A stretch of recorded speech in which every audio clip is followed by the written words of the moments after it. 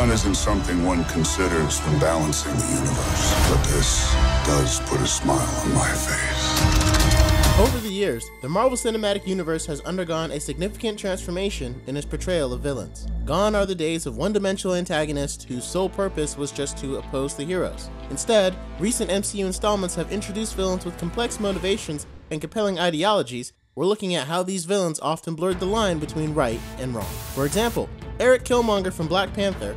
Raised in the United States, Killmonger's experience shaped his worldview, leading him to advocate for using Wakanda's advanced technology to combat global oppression. His grievances against colonialism and systematic injustice strike a chord with audiences, highlighting the real-world issues of racial inequality. However, his plan to achieve justice through conquest revealed the dark side of his ideals, ultimately undermining his cause. Consistently regarded as one of the best villains in the MCU, many agree with Killmonger's motives, however his means were what ultimately did him in. In Captain America Civil War, Helmut Zemo challenges the unchecked power of superhumans, echoing themes from the acclaimed graphic novel Watchmen. His critique of the Avengers' authority resonates with those who question the ethics of vigilante justice. Zemo champions the idea that might doesn't make right, and just because someone wields tremendous power does not mean that they will make the correct decisions. However, his manipulative tactics and disregard for collateral damage paint him as a villain, willing to sacrifice lives for his own agenda. Ryan Coogler showcased his talent for giving us compelling villains by giving us Namor in the Black Panther sequel, Wakanda Forever.